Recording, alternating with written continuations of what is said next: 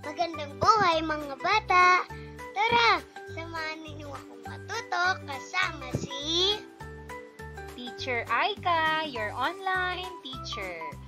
Please don't forget to subscribe, like, share, and hit the notification bell for more videos. Thank you!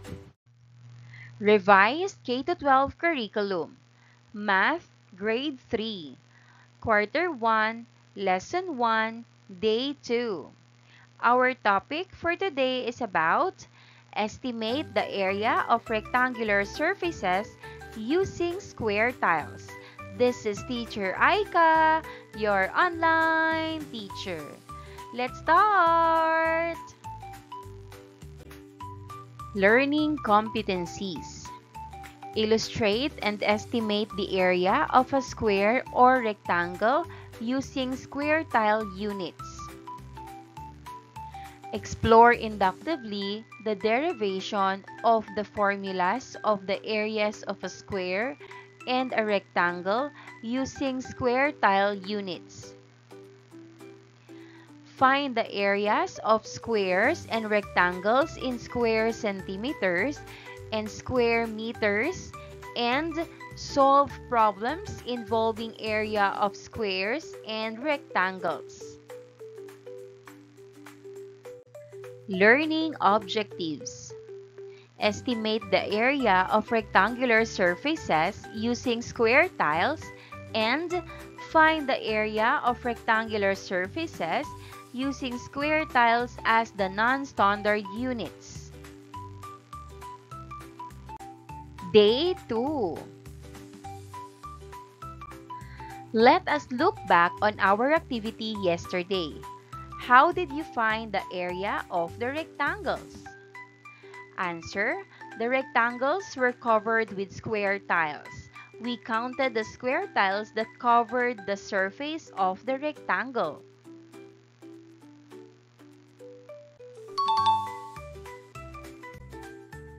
Our lesson for today is to estimate and find the area of rectangular surfaces in square tiles. Here's a list of words related to rectangles and area concepts. Rectangular, rectangle, sides,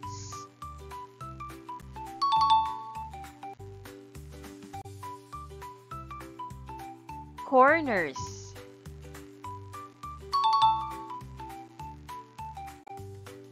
square,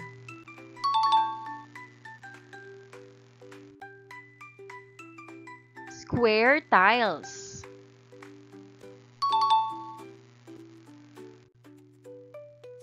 units,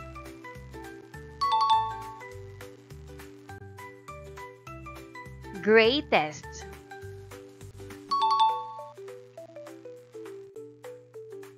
largest, smallest,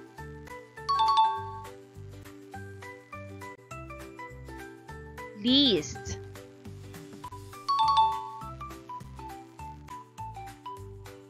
keep counting,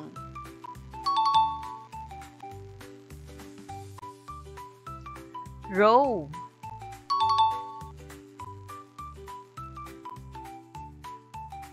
column,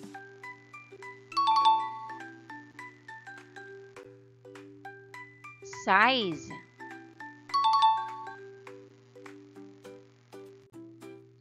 surface,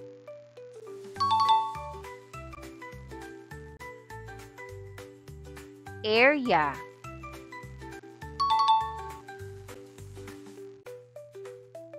square units,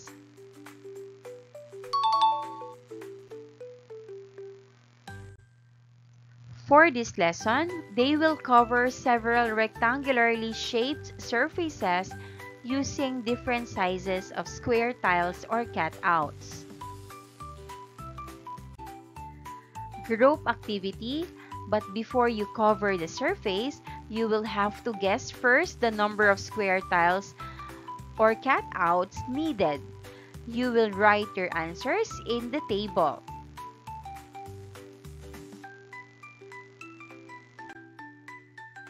Who among you got correct guesses? Can you share with your classmates your strategy for guessing the area of the given objects?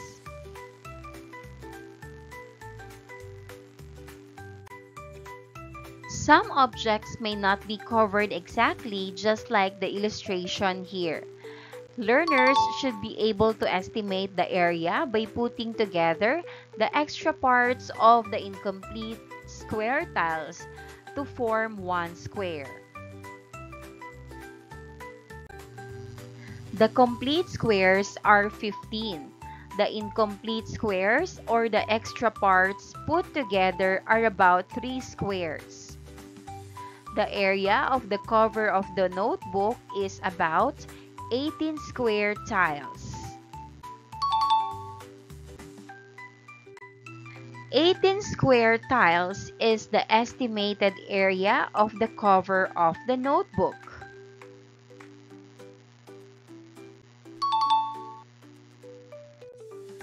How many sizes of square tiles did you use to find the area of each object?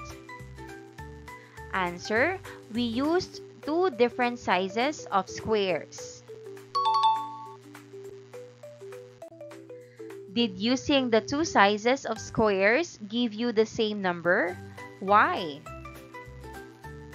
Answer: no, because with the smaller square, we got a greater number.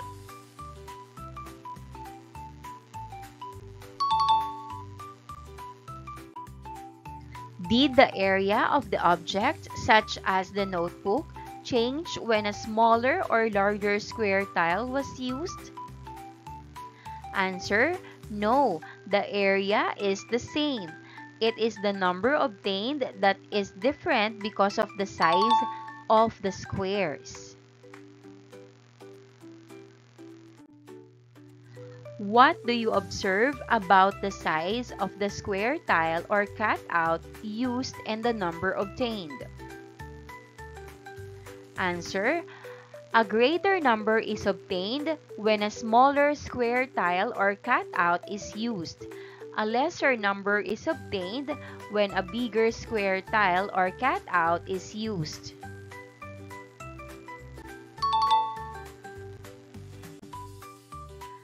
Show a smaller square tile or cutout like the one shown below.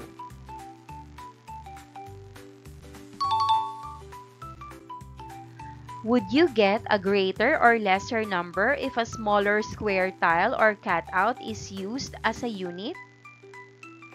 Answer: we will get a greater number.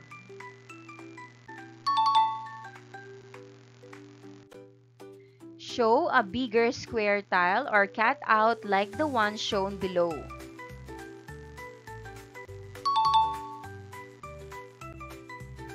Would you get a greater or lesser number if the larger square tile or cutout is used as a unit? Answer: we will get a lesser number. When do you obtain a greater number and when do you obtain a lesser number? Answer: a greater number is obtained when the square tile or cutout used is small, while a lesser number is obtained when the square tile or cutout used is big.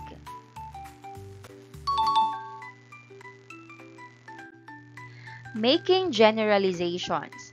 Number 1. How did you estimate the area of the surfaces?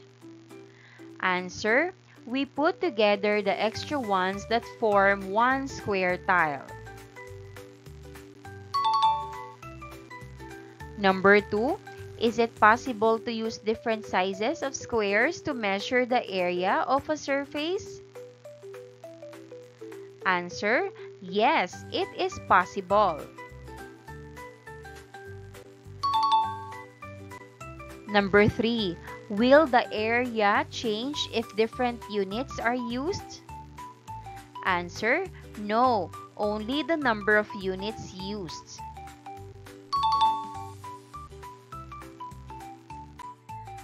For our evaluation, find the area of each rectangle.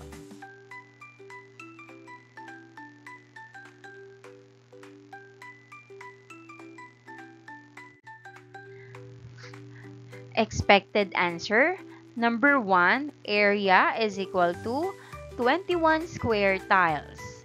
Number 2, area is equal to 30 square tiles. Number 3, area is equal to 16 square tiles. Number 4, area is equal to 15 square tiles.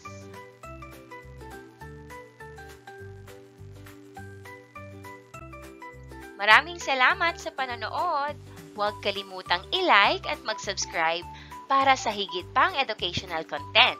I-click ang bell icon para ma-update ka sa ating mga bagong video. Salamat!